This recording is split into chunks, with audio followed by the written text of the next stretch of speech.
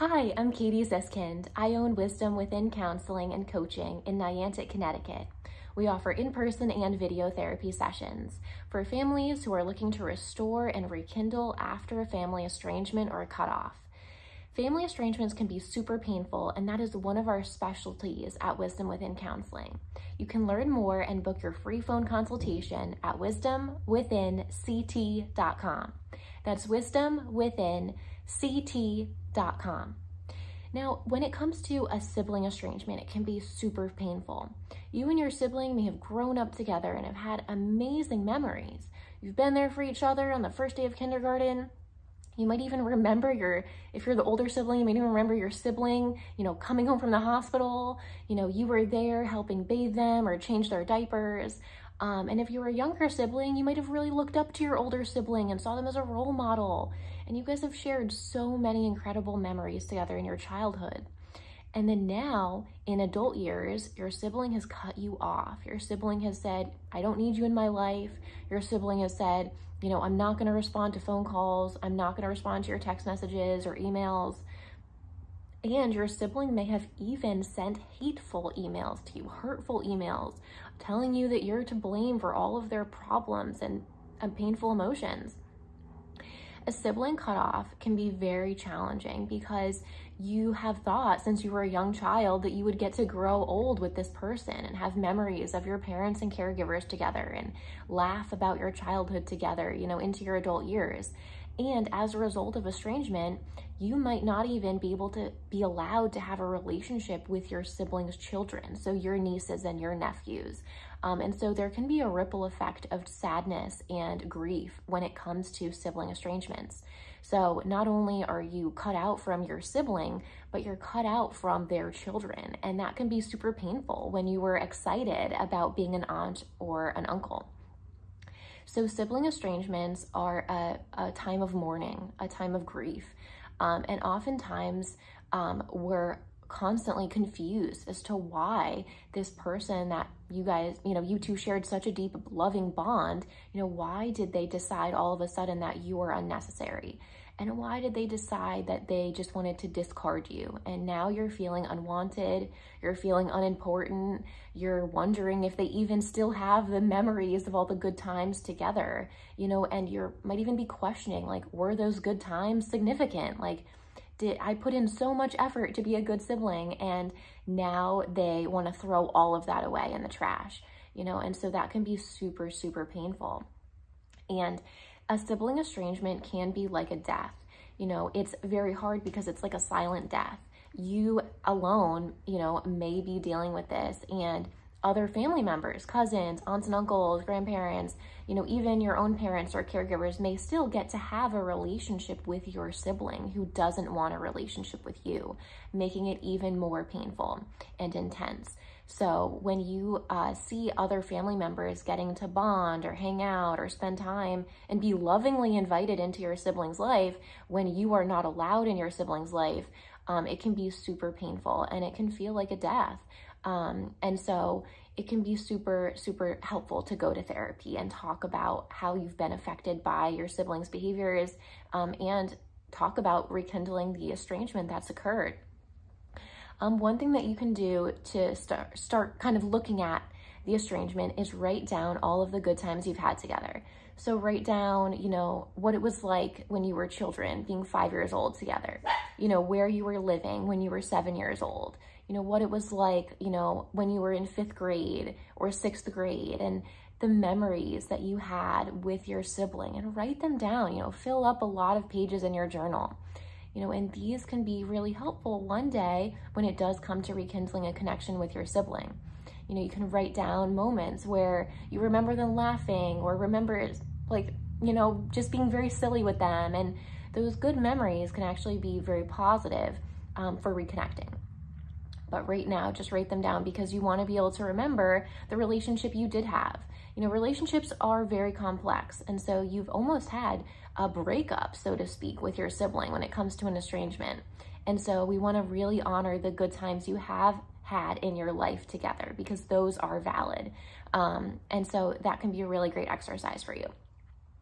When it comes to steps to heal from a sibling estrangement, you know, it's really important to mourn. So take the time to cry, you know, think about, you know, what it was like to be cut off from them, you know, and just really grieve and really mourn. You know, do not turn to drugs and alcohol during this time to numb out your feelings. It might be super easy to try to, you know, drink away your emotions, but it can be much more healthy, you know, to just feel what you're feeling, to understand that this person was significant to you, and it's okay to miss them, and it's okay to be sad, and it's okay to have all the feelings you have, from jealousy, you know, that other people still get a relationship with them, to anger, you know, confusion, sadness, grief, you know, uncomfortability. Like, it can be super, you know, shameful. You may even feel guilty. Like, there's so many emotions that you can process with your therapist. So really mourn and allow yourself to mourn. Because a lot of times we expect, you know, just from our societal norms, to have a relationship with siblings for our entire lives. And when you don't get that anymore and that feels taken away from you, you know, it's really important to allow yourself time to mourn. You know, find hobbies that you enjoy. Pick up knitting or art, or cook a new recipe. Join a run club or a yoga class. You know, make sure to take good care of yourself mentally, even though you might be suffering from a very high level of sadness and depression as a result of this family estrangement. As well, it can be really helpful to write down a timeline of trauma when it comes to sibling estrangement. So when we look at estrangements, usually there has been a complex trauma experience that has caused your loved one, your sibling, to no longer want a relationship with you.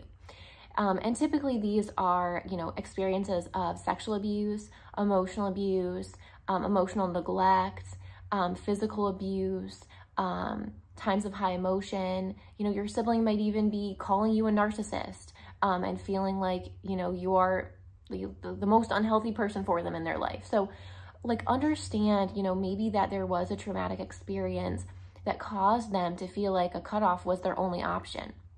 You know, and when we go through trauma, we're not thinking straight. We're in survival mode. So part of counseling and coaching for family estrangements is getting both of you into a more playful, positive, curious, and, you know, relational, energetic space, rather than living in fear and anxiety and feeling like a cutoff is the only option. And when we look at trauma, we're looking at all different trauma experiences that maybe, you know, you don't even know your sibling went through, and they might even be blaming you for. So being able to talk about those things with the presence of a therapist, you know, a confidential party, you know, a mediator, you know, someone that's not involved in your family directly, can really help you and your sibling finally have conversations about trauma that you may have never had before.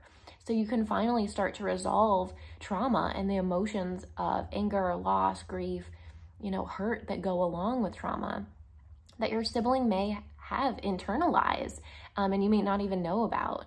And there may also be pretty obvious forms of trauma. So maybe you've, you know, yelled or called names or kind of made a mistake, and you really do want to apologize and take ownership. And so counseling for family estrangement can also be a safe place to take ownership and, you know, speak about, you know, ways where you may really want to say sorry and be like, hey, like, that wasn't my best self, and can you forgive me? And, you know, these are some steps I'm taking to make sure it doesn't happen again. And that can be a really huge benefit of counseling, because a lot of times we are not taught how to have healthy communication. And if we grow up in homes where there are high conflict fights, or you saw dishes thrown or doors slammed or property broken, like, you didn't learn how to have a healthy communication, you know, skill set growing up. And so family estrangement counseling can be the first time that you get to work with a therapist to truly learn how to apologize, speak respectfully, speak lovingly, and actually build an even better, more healing relationship than you've ever had before with your sibling. And you can do so with the help of someone outside your family and with a professional who truly understands family estrangement, the emotions around them, and the complex trauma that can sometimes be underneath estrangements. And so empathizing is going to be really helpful for you. So for both siblings, and your therapist can help you guys gain emotional validation skills as well. Now, if you are thinking about reconnecting to your sibling, what you don't want to do is reach out when you're feeling an intense emotion. So if you're feeling super angry, that's the time to journal. That's not the time to reach out or try to call your sibling to force them to be in a relationship with you. Force always meets resistance. And so when you're feeling anxiety or jealousy or furious or rage, like that is not the time to try to have a relationship with your sibling. Healthy relationships are built from a place of centeredness and groundedness. So therapy can help you, find your center again. But if you're noticing a really intense emotion, don't try to reach out to your sibling. Also, don't try to rekindle a relationship with your sibling by luring them with money or gifts. That can be not the best way to build a relationship. And so if you, don't try to tell your sibling, oh, I'll buy you a brand new car if you talk to me again, because when you buy them the car, they're probably going to stop talking to you after you give them that gift.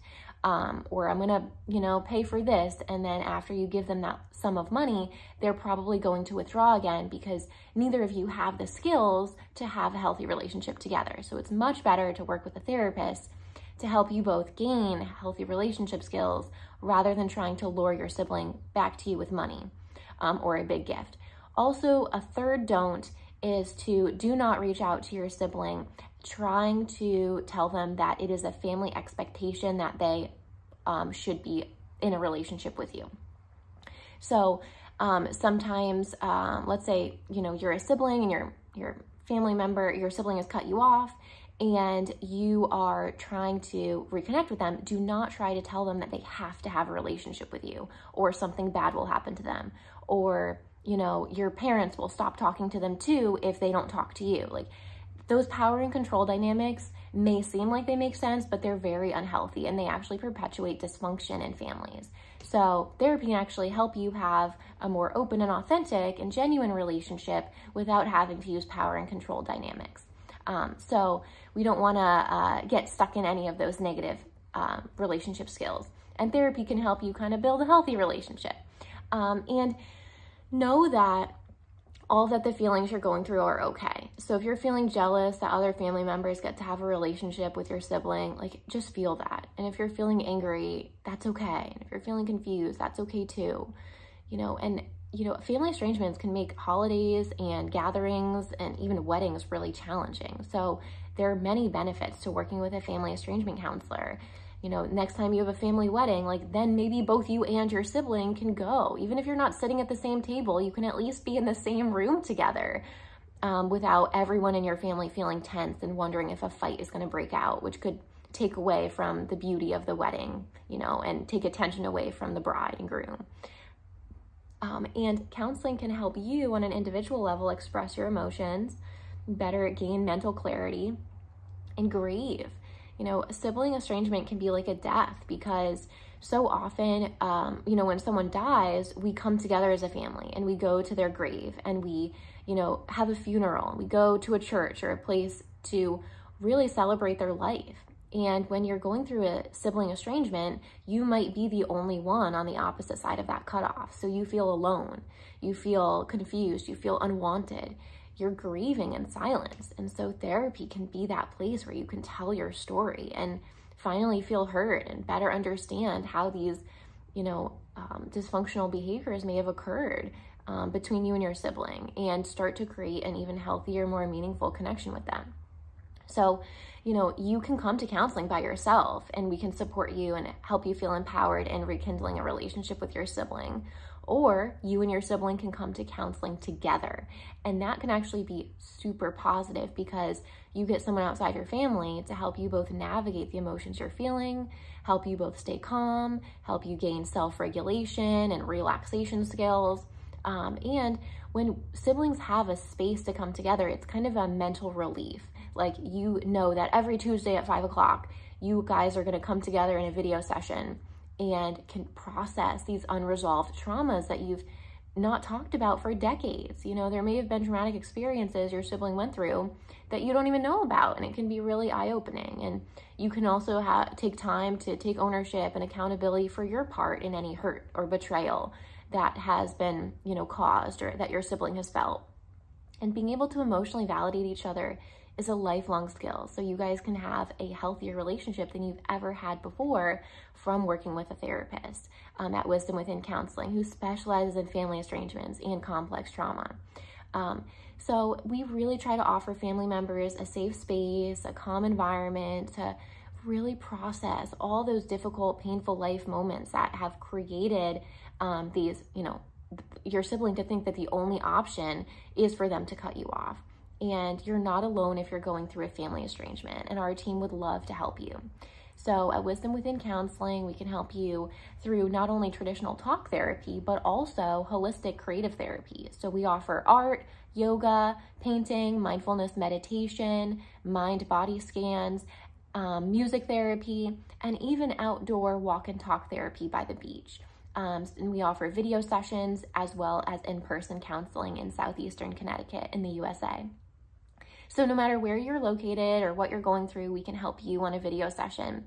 And we find that these mind-body therapies actually offer creative outlets and it help people improve their communication in a language beyond words. So when talking might be frustrating or not productive, you can use a method like art therapy or painting or watercolor or even music therapy to feel a sense of connection to each other again and have a language beyond just talking.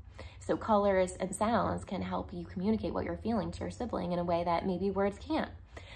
So you can book your free phone consultation for family estrangement counseling, specifically for a sibling estrangement, at wisdomwithinct.com. That's wisdomwithinct.com. I'm Katie Ziskind, the owner of Wisdom Within Counseling and Coaching, and my team of therapists, along with myself, would love to help you rekindle a relationship with your sibling.